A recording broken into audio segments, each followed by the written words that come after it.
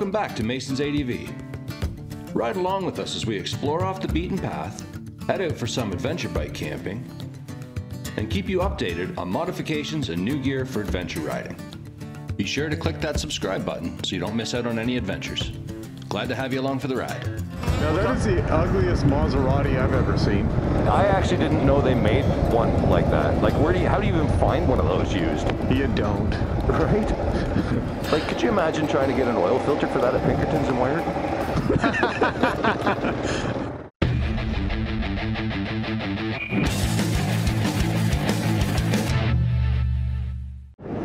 Everybody good for petrol? Yeah, I stopped on the way here. I have my service light on, so I might be dead in a few minutes. No, but that's understandable. It's the bike. We don't have a service light on these bikes because they never break down. Although they just send some smoke out the back. We don't need a service light because we can tell when they're not running. Ooh, fresh gravel. Always. Fresher.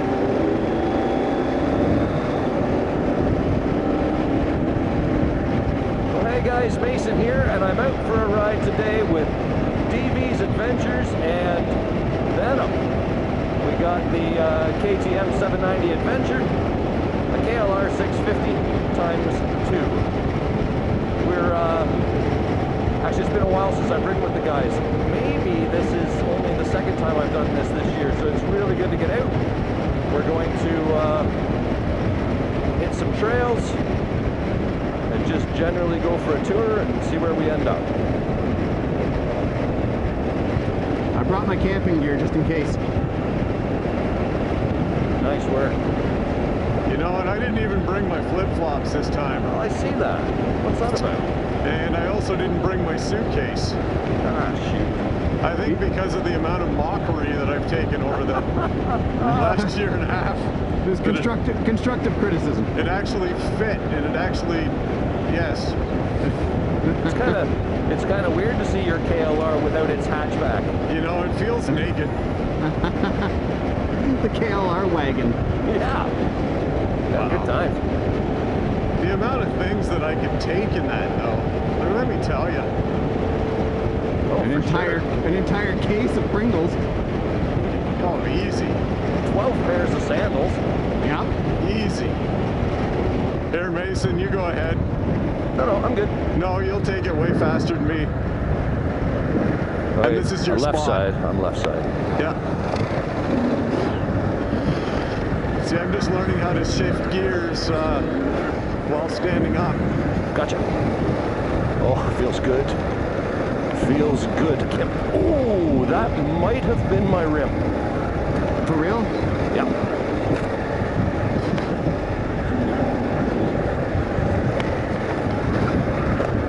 Again, what's up with that? Okay. Suspension? I might have a suspension issue.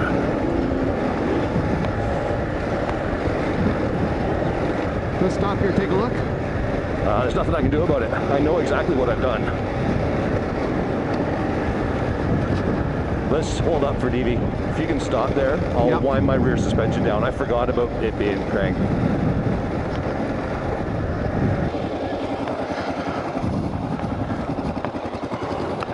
You want to have a look at that front rim for me? Yeah, man. I wasn't sure whether you meant front or back. This side, you're good. She hit hard. And DV's is kicking. So right here, DV at the bottom is your rebound damping. This big red nut. Oh, okay. So you're gonna give it 2 in. 1, 2, and you're gonna tell me how that is. Okay. And what that does is it slows down the out. So it compresses right now and it's kicking. Yeah. So now it'll go. Perfect. Yeah. I am gonna have to pull the front tubes though. Damn it. That's, see, it had been in for 3 years and the oil was breaking down. So when I thought I wanted it stiffer, I didn't account for fresh oil. So it really made it quite stiff then. And Dad keeps saying to me, don't worry about it. Once your oil breaks down here in a month, you'll be right where you want to be. So why did you add more? Was it too soft? Because the old oil had broken down enough that it did feel a little soft. It wasn't awful. It was more of a test.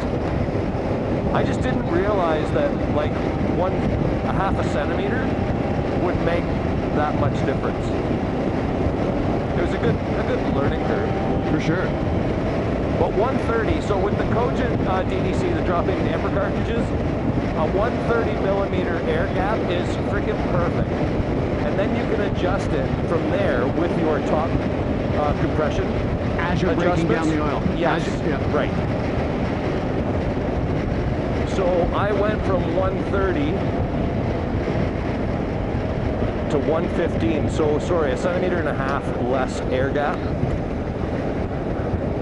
15 mil.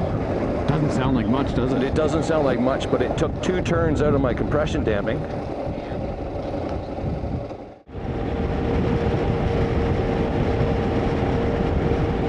you guys ever wonder what the deal is with grappling hooks? Not really. No?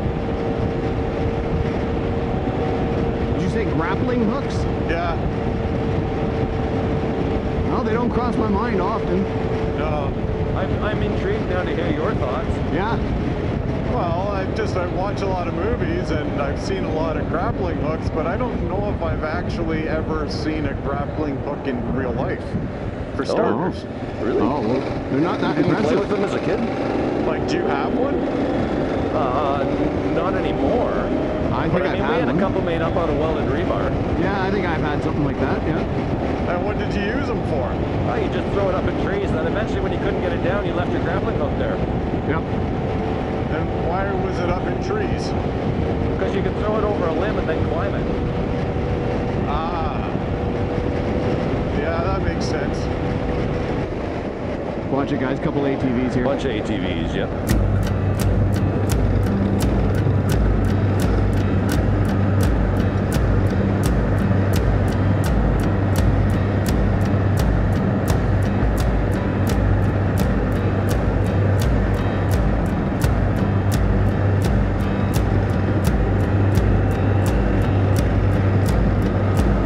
Such a gorgeous road. Pretty good, There's not many growing over like this. No, and in the fall. Yeah.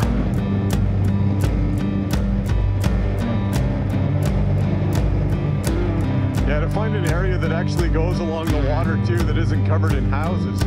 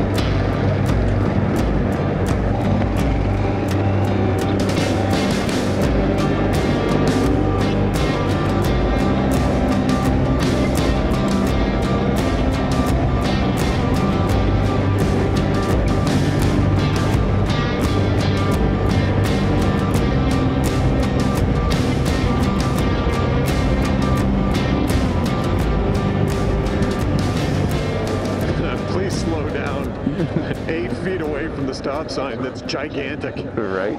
Hey, fellas, I think this is where they told us to put the large stop sign.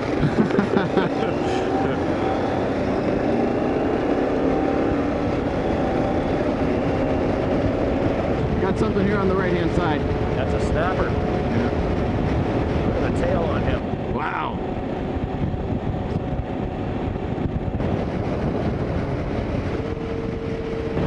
So what's that, 3 or 4 turtles now?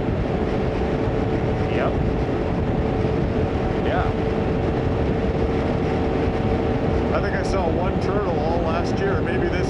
cicadas. Maybe. Seems to be a fair number, doesn't there? You could even use the word plethora. A plethora of turtles. I think I've only seen one this year so far.